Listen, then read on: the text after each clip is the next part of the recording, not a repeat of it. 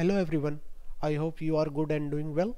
Welcome to my YouTube channel Salesforce Hunt. Today I'm going to discuss about how to use screen flow under LWC. So you can watch this video until end if you want to learn something new. So let's get it started without any further delay.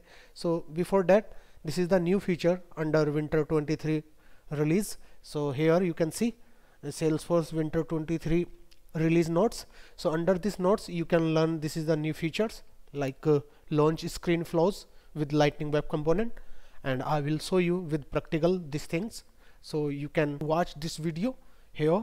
So let's get it started without any further delay. So I just logged in into the Salesforce org. So this is my Salesforce org, right? So let me create a new flow under here. So flow type should be screen flow here. So just click on this create button. This is the shortcut under Winter 23. So just click on this flow, and once you click on this flow, so it's automatic redirect that particular screen. So now you can see this flow builder screen. So you have to choose the template of the flow. So right now I'm selecting this screen flow template. Just select it and click on this create button. Once you created this flow, just you have to add your screen under this plus icon. So just click on this plus icon, click on this screen. Let me give the label name here. Let's say screen 1. You can give any name as you want, but it should be as meaningful, right? So for demo purpose I am using this screen 1. Okay, so and also you can give the description as well, no problem. So under here I need to display something. So if you want to display something in front of the end user, so I'm using this display text here. So just drag and drop here, and you can make it any name as you want here.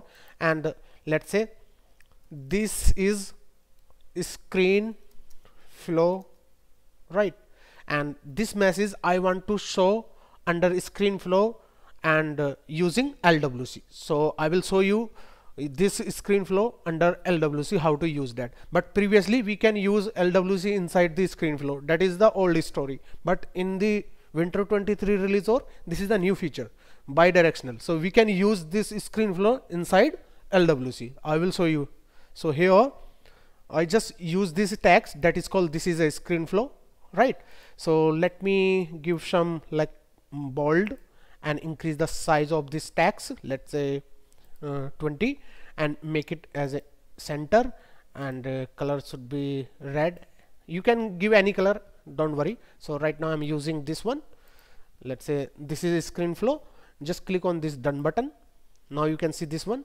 After that you have to click on this save button, and now you have to give your flow name. So let's say screen flow with LWC, something like that. So just click on this save button. Now you can see our flow is saved now.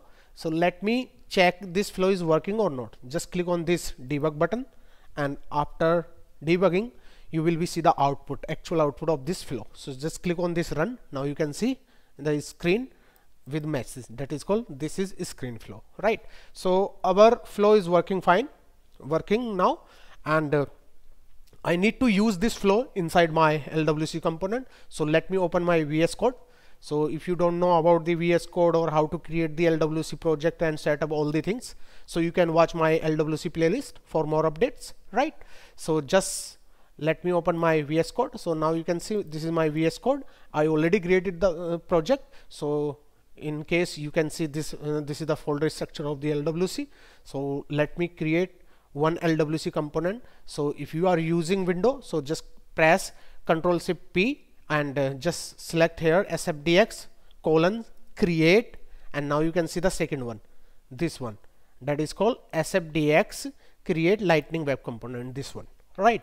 So for now I'm not using this command Ctrl+Shift+P here, but in VS Code this is the new updated version. So under here now you can see the top here, right?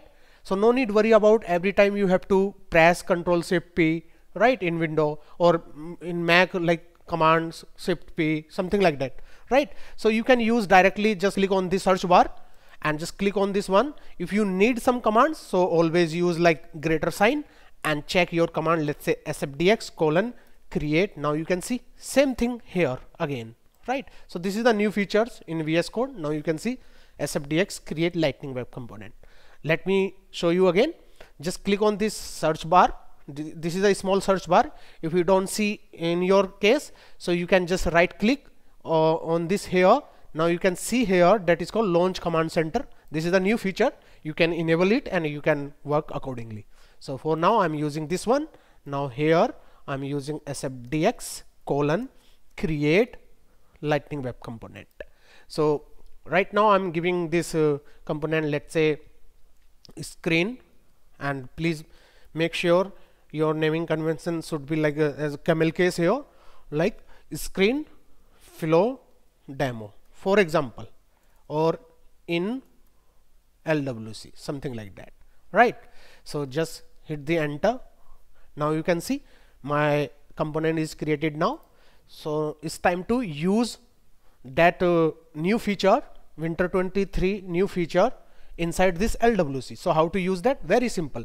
So by default this 3 files automatic created, so you have to use only HTML because we need to add that flow inside this component. So how to add? Let me show you first of all. So let me open that document. You can easily understand here. So under here now you can see this is the template. Under this template we have some code, lightning-flow means this is a new tab. So this is the new tag inside this winter 23 release org. Before that we cannot see this type of things, right? For now you can see this one. So just let me copy this code here, right, and paste it into my template like this one, and let me change my flow API name. So this is the attribute, right? HTML attribute. So you have to change this attribute with your flow screen name here. So how can I get this screen flow API name here? So just you have to do one thing. Just go ahead in your flow and just click on this property sign that is called here. Just click on this one. Now you can see the flow label and the flow API name. So just copy this flow API name and paste it in that particular place. That is called flow API name here. So just paste it here and just let me save it.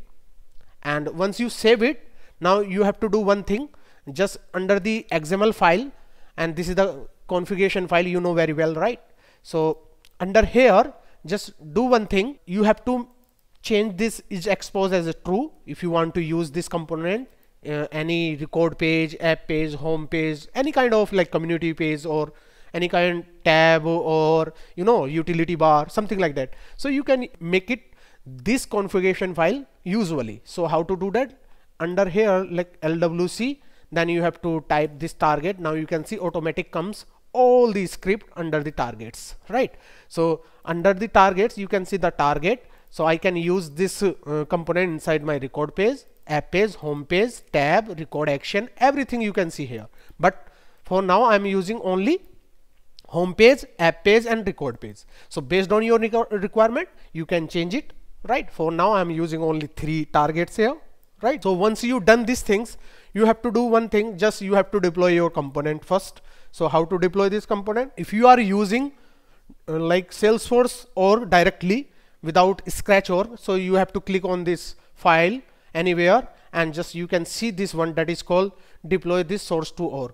Or do one thing, if you are using scratch org, so you have to write your sfdx command or you can deploy your component. So for now I'm selecting this folder, and this is another way to deploy your whole component. Right click on this one and click on this source, deploy source to org. So now here you can see successfully deployed here, right? Let me open my org and let's see it's working or not here. So just here let me refresh this org first of all, and once you refresh it, but that feature only work winter 23 release org, latest org, not like spring 22 or summer 22, something like that. Old org you cannot see these features, only you can see these features inside winter 23. Please keep in your mind. So now here just click on this app launcher and search any application as you have. Let's say I have service application, so let me click on this service application. Click on this service application here, and this is the home, right? So now inside here this is the home. Let me edit this page. Click on this edit page here, right? So once you add it, now you can see this is the Lightning App Builder. So inside Lightning App Builder, you can do anything as you want, because it's a customization things, and this is a drag and drop things. So you can just drag your component anywhere as you want from this area, from here to here, right? So now you can see my component name. So we already created this component that is called ScreenFlow in LWC. Just you have to drag and drop any places as you want, let's say here. And once you drag and drop this component, just save it and just go back from here. And once you go back here, now you can see my ScreenFlow inside my LWC, right? So this is the flow coming from Lightning ScreenFlow, and we already use this Lightning ScreenFlow inside my LWC, and LWC right now you can see under home page, right? Home page of the Lightning App Builder page. So this is way, and this is the way to use ScreenFlow inside LWC in winter 23 release, right? So guys, I hope you learned something new in this video. If you feel like this is a very informative for us, so please subscribe my YouTube channel for more updates, like, share and comments. Until then, bye bye, take care, see ya.